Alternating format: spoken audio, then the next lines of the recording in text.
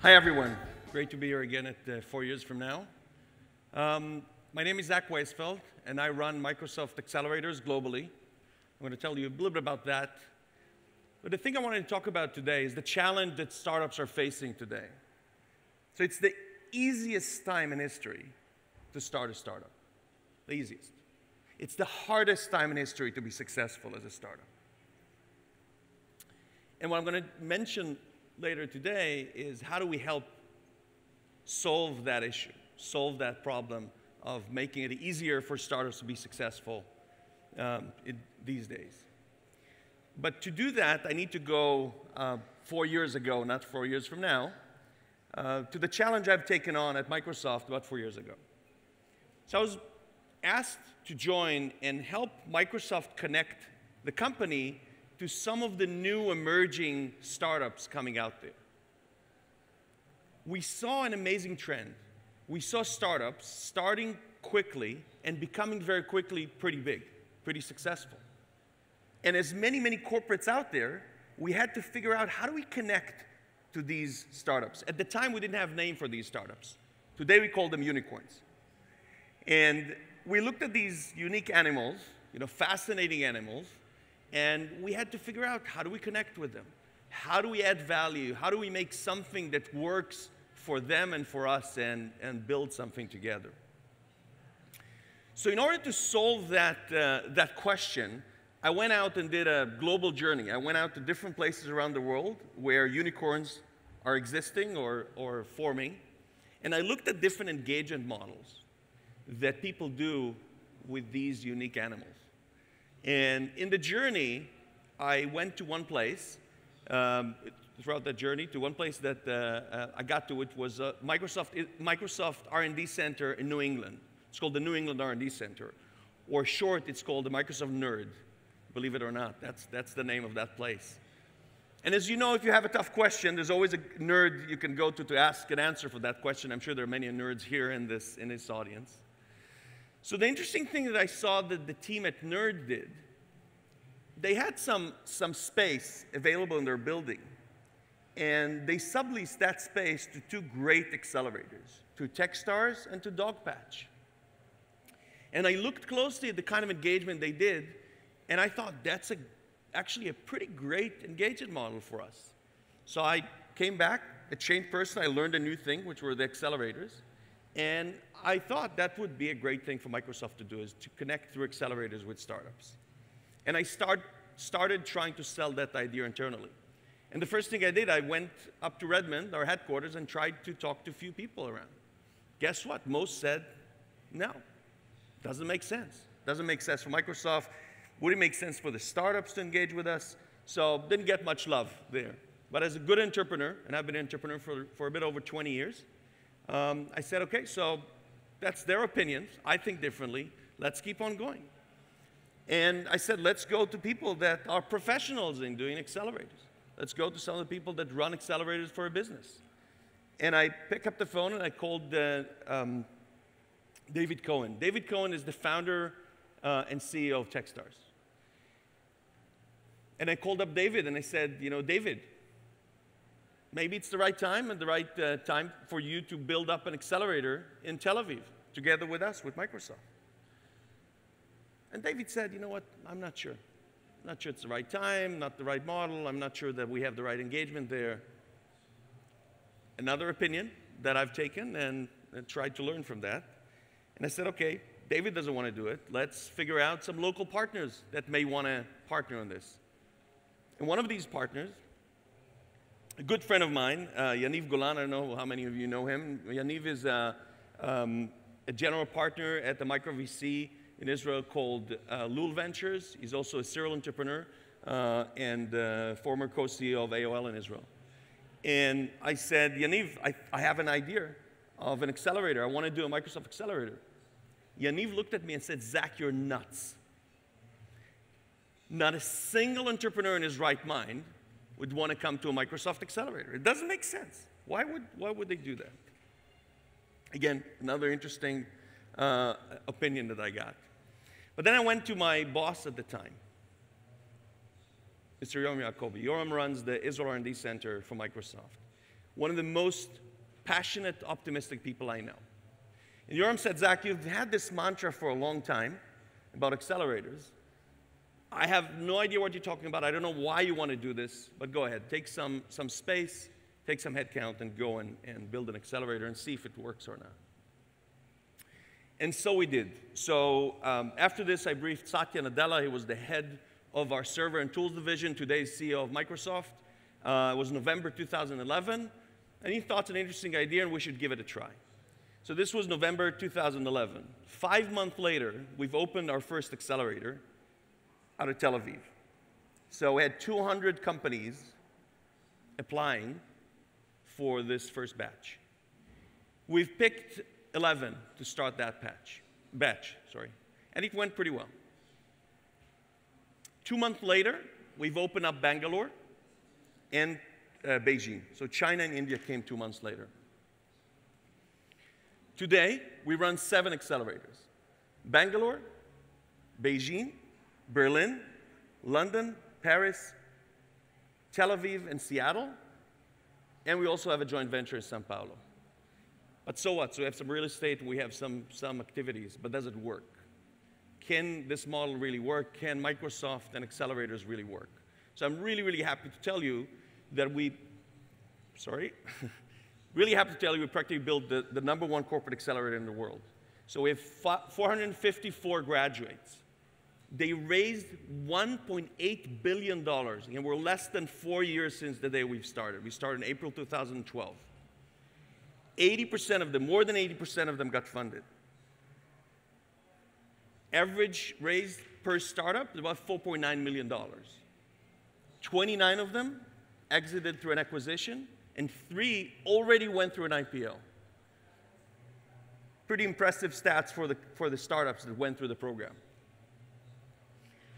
But did we create enough impact on the ecosystem we've worked in? So we just won a couple months ago, the 3rd year in a row, the most remarkable accelerator in China. This is out of 1,800 programs. We won the #1 accelerator in India for the 2nd year in a row by Economic Times, and the same couple of weeks ago, we received an award for the #1 accelerator program in Tel Aviv or in Israel based on Geek Time. So the program works really, really well. But we said that's not enough. Can we do something better with startups? Can we do something better for Microsoft with startups? Well, we found out that accelerators have become table stakes. As you all know, there's a new accelerator starting every day. There are tons of accelerators, flood of accelerators. Should we do something different that adds more value than the standard accelerators? There are great accelerators out there, by the way. Don't misunderstand me, but I think there's a model that maybe can do a little bit better. The other thing we figured out, we looked at the data. We looked at the applications we're getting. We're getting about 10,000 applications a year to our accelerators. We only accept about 2% of those that apply. So we looked at the data of the people that applied. And we started seeing startups a bit of a later stage applying for the program. So no longer the pre-seed startups, but more of a Series A startups. We said, how can we help these startups be successful? So as a startup inside Microsoft, we went out and we did some customer development. We talked to about 200, 250 people. We talked to our graduates. We talked to people that raised VC funding without going to an accelerator. We talked to the VCs. And we tried to figure out what would be the engagement model that will be the next level from accelerators. What would be the engagement model that will help startups be more successful in the most critical times, which are around their Series A funding? And we found a few interesting things through that process. The things that we found that they really need are go-to-market, both strategy and help with their go-to-market. How do they scale their go-to-market? We figured out that startups, in order to be successful and to scale, have to get access to customers. So it's no longer some local customers that are willing to be their early betas. It's real customers that are ready to scale with this startup. We found out that they need access to tier 1 investors. You know, friends, families, and fools are great, It ends at a certain point. How do you get to your Series A investors? How do you get to your Series B investors? Not as easy. And they needed access to these investors. And the last thing that includes many of the things I've mentioned earlier, we started seeing that companies need a pretty good process to manage their maturity because they're growing from a startup to a company. The executives grow from a founder to a CEO. And how do you do that? How do you do that in a very organized fashion? How do you help company go through their maturity level? So these are the things that we figured out people need from us at that stage. And the other thing we realized is if in an accelerator, working with pre-seed, seed startups, we mostly work on their MVP, on their minimal viable product. We understood that in the next stage, we have to help them work on their minimum of viable company. So from an MVP to an MVC, how do you build a company? How do you build a successful company? So turning the corner from working on their product to working on their company.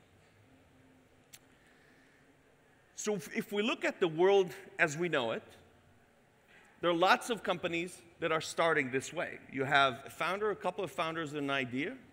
They may go at it alone, or they'll join an incubator, and they'll get their idea a little bit more solid. Then, they may join an accelerator. Like many here, if you walk outside to the hall here, lots of accelerators. There are many accelerators, new accelerators every day. And we see more and more startups getting to accelerators. The challenge there is that there are more and more accelerators as we speak. So it's getting harder and harder because there are many more companies coming out of these accelerators. And what happens at the end of these accelerators, the hard work starts. And most of the company lose grip when they finish these accelerators, and they need to get scale, they need to get customers, they need to get funding, and most fail. And it even gets worse because what we used to call the Series A crunch getting even worse. Why? Because, again, there are many, many more companies. There's not that much more money to be invested at this stage, and it's harder. It's hard to be successful. So how do we solve this? How do we help solve this? How, from a corporate perspective, we play in this ecosystem, in this game to solve this? Here comes the Scalerator. So the Scalerator is it's a process of taking these companies that are ready to scale. Either they went through an accelerator, or they're in this right phase of before their Series A, or they're at their Series A, and we can help them scale through all the things I mentioned earlier: go-to-market, access to customers, access to investors, working with the CEO on getting things done right, building a scalable company. I'll give you a few examples of the work that's being done. So this is Malta. He's CEO of a company called Kringle out of our Berlin accelerator. And what Malta says, he says, look, no one is born a CEO. You come and learn to be a CEO. It's a skill you learn. And I can tell you that in almost every cohort we've been running, we had a situation of a startup that we helped the founder understand he's not the right CEO for his company. And there might be a better CEO to get them through what they need next. And help, together with the mentors, find them a CEO and bring that person on board. We had one company in one of our last cohorts that a CEO resigned in the middle of their fundraising. How do you go through that when you're such a young company? It's not an easy thing. And having someone that can help you go through that process, super important. Another example, Chase from a company called Skip. Great company that deals with mobile, basically how to go through retail store experience without going to the cashier. How do you go only through your mobile device and get things done? What Chase needed as the CEO of Skip, he needed connections to the largest retailers in the world. So we've made sure that the business development director of Microsoft that deals with retail is taking Skip when he's ready to meet with the largest retailers in the world. We made sure that Skip has stage presence at the largest retail conference in the world. These are the kind of things you need to do with the companies that are getting to their later stage and they're ready to engage with the largest players out there. The other thing is we built a global program. And as I said, we're in 8 locations, 7 that we run ourselves and 1 joint venture in São Paulo. And we have also partners that come from all these locations. So one of the things we figured out, there are partners and companies that want to engage with startups all over the world. And they're ready to engage with these startups. So one example is we've taken one of the banks from Australia and we brought them to the capital of fintech, which is London. And we brought in startups from all over the world that are ready to engage with that level of bank and work together. And that was another way for us to go and engage at that stage that the companies are ready to engage, which is a bit of a later stage. So that's just to summarize. It's the easiest time in history to start a startup. It is the hardest time in history to be successful, is running a startup, raising funding, be successful out there. There's a role that corporates can play in this game. There's a role that we can add value, not distract value, but add value to startups. Most of the corporates you're going to see out there really want to engage. They want to make sure they have their finger on the pulse, they know what's happening, and they're open to engage now more than ever with startups. You should take advantage of that. And we believe that with the Accelerator model, we have the right model to engage between corporates and startups. So 4 years from now, what I think is going to happen is in this space outside where you have so many accelerators, you're also going to have some Accelerators and some people working with later stage startups. So thank you very much for having me here, and enjoy the rest of the show. Thank you.